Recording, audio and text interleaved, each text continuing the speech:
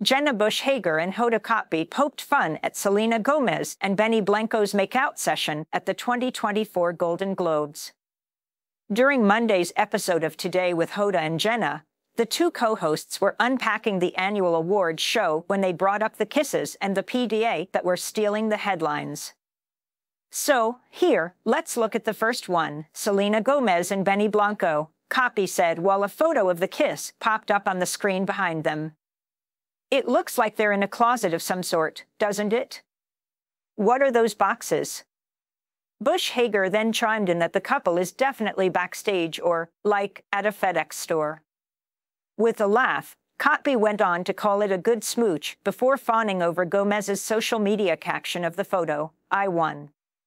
In the photo, Gomez, who rocked a red Giorgio Armani cutout dress, held Blanco's neck as they passionately locked lips while surrounded by cardboard boxes and paper bags. Even though Gomez did not win Best Actress in a television series, musical, or comedy for her role in Only Murders in the Building, she still assured her fans she won with Blanco.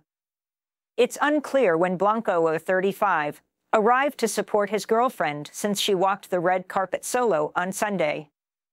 The same old love songstress, 31, has not shied away from sharing her love for the music producer both on social media and in person. Just last week, the couple held hands and snuggled up while sitting courtside at a Los Angeles Lakers game. Gomez has also posted a handful of sweet snaps of her with her beau to her Instagram, including photos from their New Year's Eve festivities. In December, Gomez stunned fans when she revealed that she'd been dating Blanco for 6 months. The same old love songstress has since defended their relationship several times on social media. Gomez previously referred to Blanco as her absolute everything and the best thing that's ever happened to her. "He has treated me better than any human being on this planet," she wrote in another comment.